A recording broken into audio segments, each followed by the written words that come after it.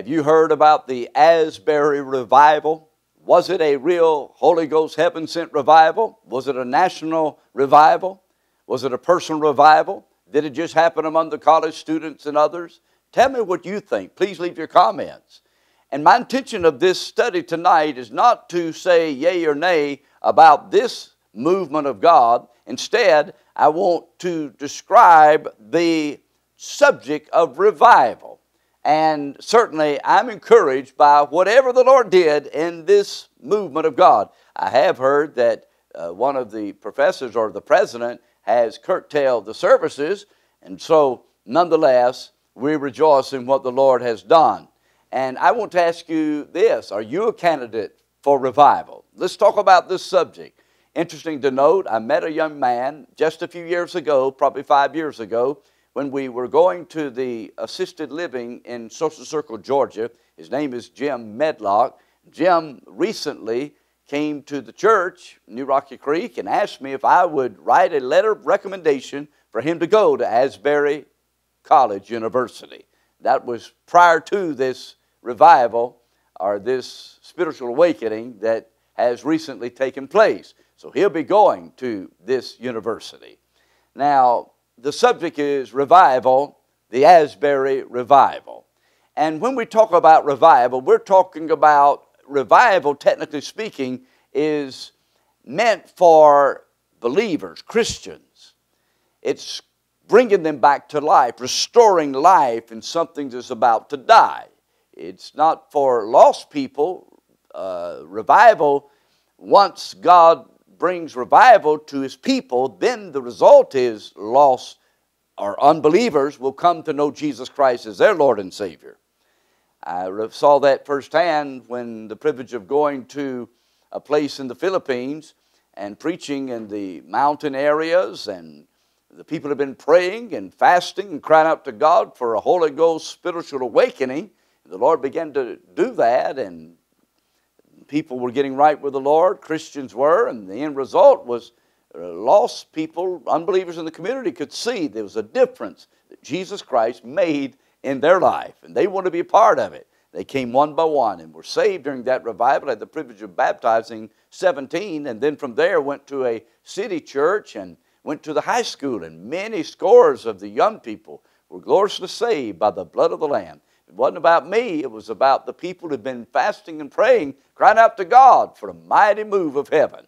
So let's talk about this revival. John writes to Christians, he says, if, this is conditional, we don't have to, but if believers, we confess, homologamon, say the same thing as, admit, confess our sins, notice plural.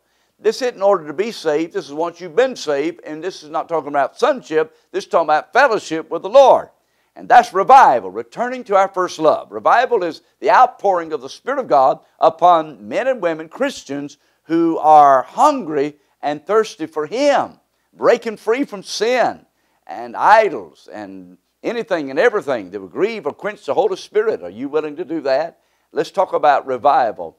Thank you for joining us, by the way, and grab a pencil and pen and pray for us as we're praying for you. Revival, a refreshing. Are you needing to be refreshed? Are you needing to be renewed? Probably most of us are. And whether the nation of America experiences revival, I'll talk about that in a moment, but you and I can be revived from a personal viewpoint. We'll explain more.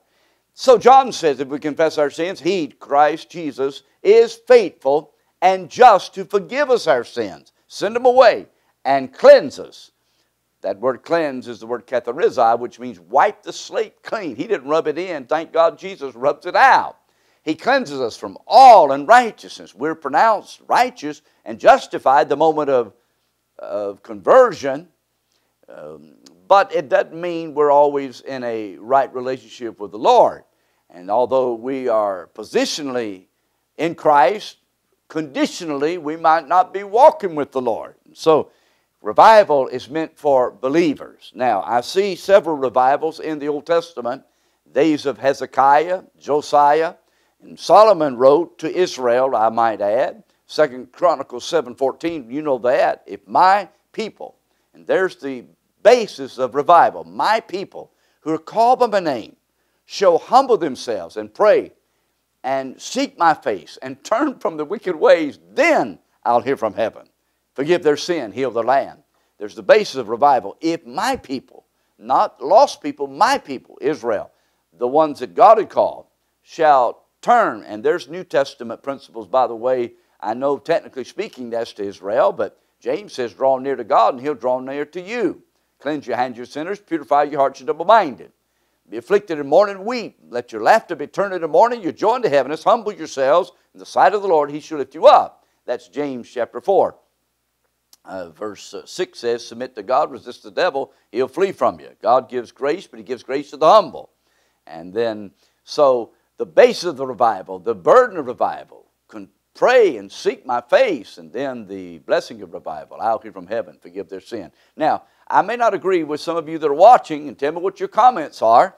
There are some that are teaching, we call it dominionism theology, there's going to be a great spiritual awakening prior to Jesus Christ coming in the rapture.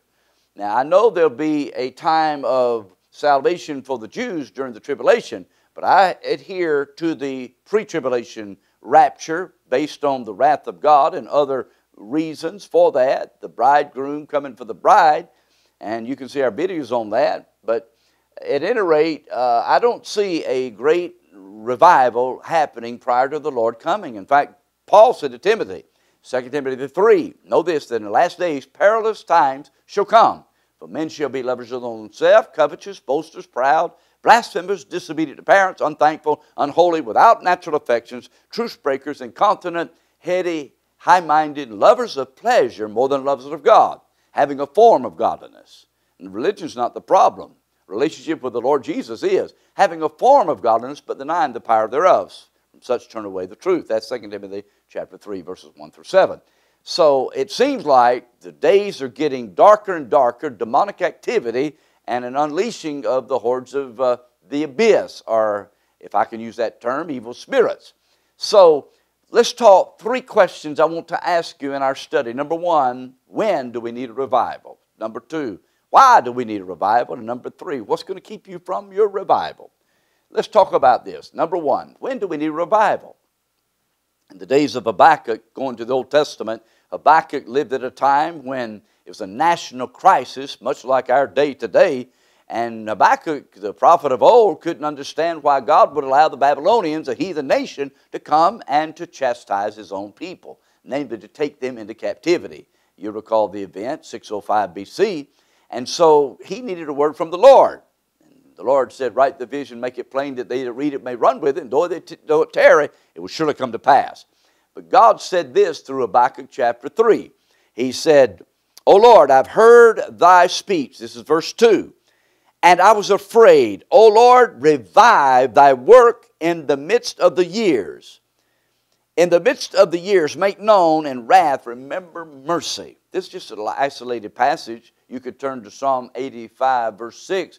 Revive us again, that thy people may rejoice in thee. And Psalm 138, verse 7, I believe it is, in the midst of trouble, thou shalt revive me. Revival or survival. And I see no alternative than being revived. And revival, again, is for the people of God. And so the Lord, when is a revival needed? When it seems like the darkness is overtaking the light. Now it's not, and the Lord is on his throne. He's in control. He's allowing things to happen. But I don't believe, as if you'll be honest, and where you're at, that we've seen as much evil. I know that man's heart was on wickedness even the days of Noah.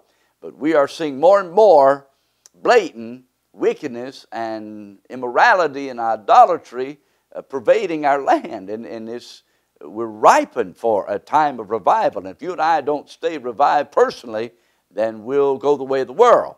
So I believe revival is a restraining of the work of evil. The Lord restrains. He hears his people's cry. It's his will. And revival is not a thing or an it. It's Jesus. And it's his mighty manifestation of his glory. Now, the reason revival is needed, when a revival is needed, is we're heading to the Antichrist, the beast. This is not a hideous creature. Therion is the word. It means the man of sin. He's a military man, an economical man. He is a political ruler, as described in Revelation 13, and as in chapter 13, verse 4, chapter 13, verse 12, chapter 13, verse 16 through 18, as well as Daniel chapter 7, the Antichrist, and then this false religion. And this is the reason that revival is not an option. The false religion. Man wants to be religious, always want to be religious, from Cain to Nimrod, all the way up to the church of Pergamos, the seat of Satan. And we can see the Ashtaroths and the Baals in the Old Testament, and the worship of idolatry, even in the New Testament. The reason when a revival is needed is when we're seeing false religions, false teaching, false preaching. I just spent time on the phone with one of our men for an hour. We were talking about some of the extra books, so-called, of the Bible, the Apocrypha. And we said, I told him, I said, be honest with you, brother, be careful, because it can create some confusion. All Scriptures given by inspiration of God, the 66 books of the Bible. There's nothing wrong with, some Christian entertainment and maybe even books and so forth, but you got to be careful not to integrate fiction with truth, and otherwise you can open your mind up to some confusion. So why do we need a revival? And you recall what the Lord Jesus said to the church of Ephesus. He said, I know your works, but you've left your first love, and therefore repent from where you've fallen. Pipto is the word fallen. You've drifted. You've abandoned your first love. That's what the reason why we need a revival. Maybe I'm preaching to somebody right now or speaking to somebody right now. It's so easy to leave your first love. Jesus loved us first. He died and rose again. He gave His life's blood. And God loves us, and the Lord's not willing that any should perish. He invests a lot in us. Why we need a revival? Because other things occupy our time, our thoughts, our priorities get out of whack, and we put things other before Jesus, our love relationship, our time in the Word and prayer. And this isn't legalism. This is establishing, cultivating a relationship with Him. Tell me, are you right with the Lord? Maybe in just a moment when we pray at the end, I'm going to pray for your personal revival and mine as well. I love what Bertha Smith, the great missionary to China, once said. She said, get you a sin list and go over it. It's not a bad idea. I had the privilege of preaching at a church over in Florida, and I'm just sharing this for the glory of the Lord. I was reminded as I was kind of preparing for this after I got off the phone, a man by the name of Dennis Simpson. He's the pastor over at Calvary Baptist Church, Palacic, Florida. And he told me this. I'm just telling you what he told me. He invited me to come to preach revival services. Revivals for the saints. But as a result, the lost will get saved. Now, I know in some revival meetings, there'll be people that are saved and the harvest is ripe. We've seen that, to God be the glory. But he told me this. He said, Brother Pastor, we've not baptized anybody in years and years and years. And then he said, but the revival we had, he had a burden for revival. He was praying for revival. He was a Spirit-filled man of God. And he just invited me to be a part of what God was doing.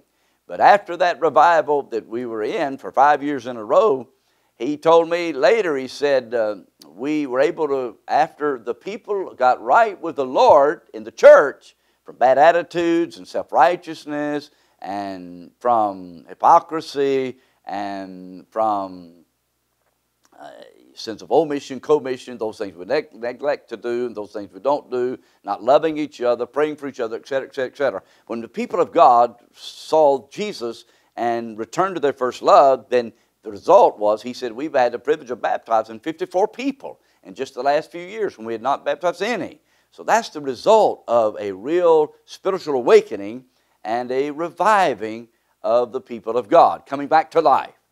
And so we all need that. We get lethargic, we get apathetic, we get complacent, and things can just dull our spirits in the world and circumstances.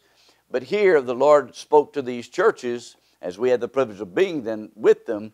He said, return from your first love, or else I'll remove the candlestick.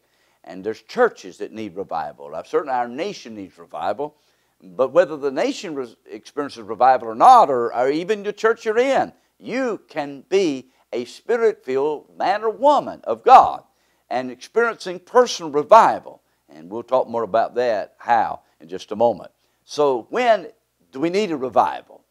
When it seems a dark day, the darker the night, the brighter the light, as it's been said.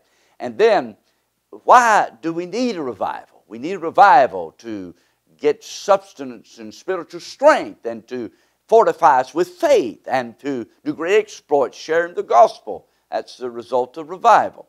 The church of Ephesus burned their curious hearts.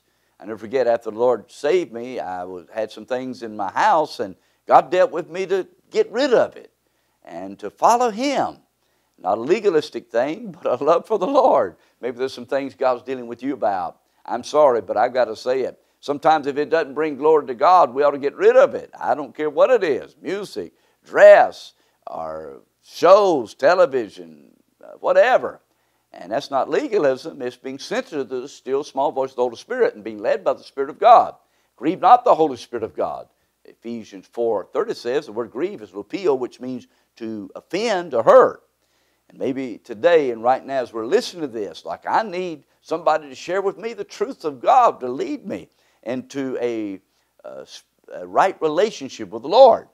I don't want to play church. I don't want to occupy space. Do you? I don't think you'd be listening to this video if you did. So, how can we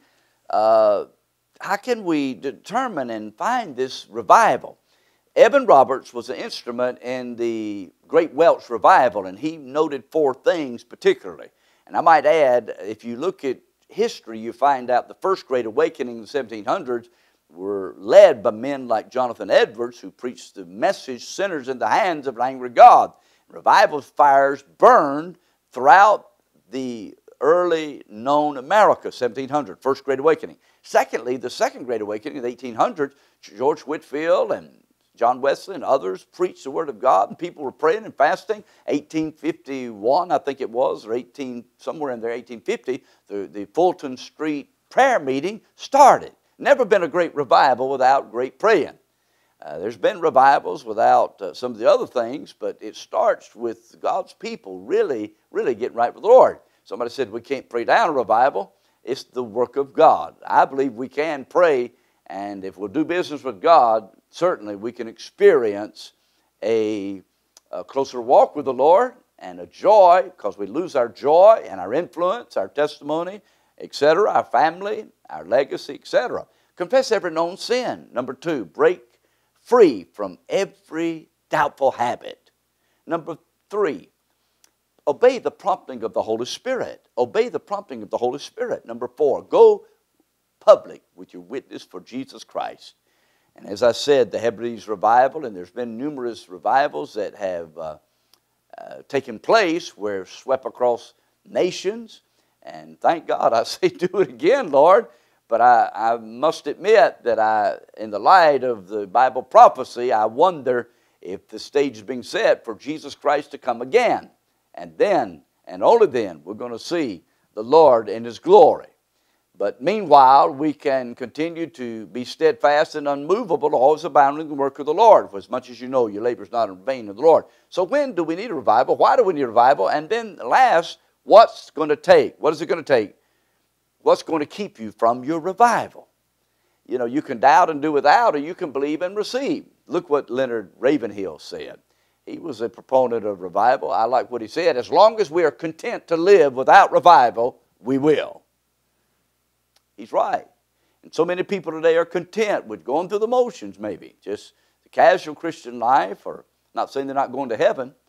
But in order to experience revival, there's got to be a agitation of the wickedness going on in our land and our own personal sin, and seeing Jesus for who He is. Will you join me right now that some of you have gotten weary in well-doing? Some of you perhaps have taken your eyes off the Lord. The Scripture says we're to look to Jesus, the author and the finisher of our faith. And so we can take our eyes off the Lord. We can get our priorities out of whack. And the Lord said to that crowd in what we call the Sermon on the Mount, seek ye first the kingdom of God and His righteousness, and all these things will be added to you, food and raiment and clothes and the provisions the Lord gives. Certainly that's a message to even us today, the church, that is not worrying and being anxious. Maybe that's an issue you're having, is anxiety and panic attacks and all this stuff the enemy's putting on us. And I want to pray for you. Many of you comment, and I appreciate those comments. Many of you dear ladies like Rosa and the other ones across the waters, I read them, every one of them, and they're a blessing to me.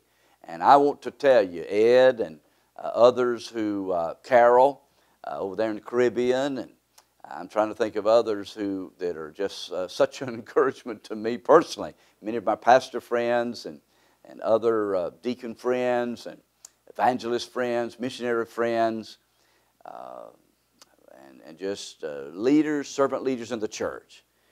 Revival is not an option. If you're going to, now I'm going to have an influence for the glory of the Lord in these days, we've got to stay close and clean. We've got to confess our sins before the Lord and return to our first love.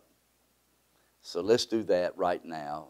And I want to pray with you. You pray for me. I want to pray for you. Father, thank you for the truth of your word. Now, Jesus, you are the way, the truth, the life. And we, Lord, we don't want to get the cart before the horse, but we want to say, I know you're more concerned about where I'm at, my relationship with you. And I confess, Lord, I'm not where I want to be. I'm not maybe where you want me to be. I believe that, Jesus, and I'm asking now for not only me, but many, many that are listening now, that you would search me, you'd cleanse me with the washing of water of the Word, the blood of the Lamb of God, precious Jesus. I confess all known sin and unknown sin. And I just, Lord, you know my heart is deceitful above all things, desperately wicked.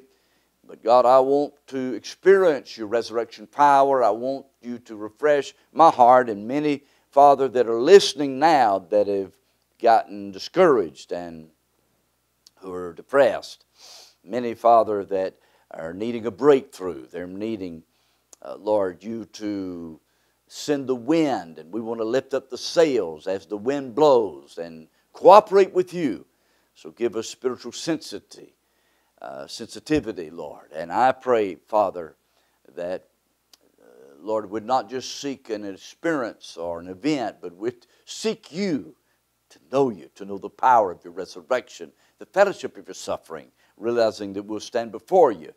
And the spiritual gifts, as your servant Paul said, stir up the gift which is in thee to Timothy with the laying on of hands. So I pray you'll stir up those gifts in us, that we would stand, and having done all to stand in these days, loving you, serving you, and watching you change hearts and send the fires and the power from heaven to churches and believers and pastors and Christians and mamas and daddies.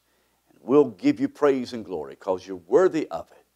We'll look forward to seeing you around your throne. But until then, we love you because of your love for us. Save the lost now, we pray, and revive your church, we pray. In Jesus' name, amen. What a blessing to pray with you, and what a blessing for you to pray as well. God bless you. God be with you till we meet again.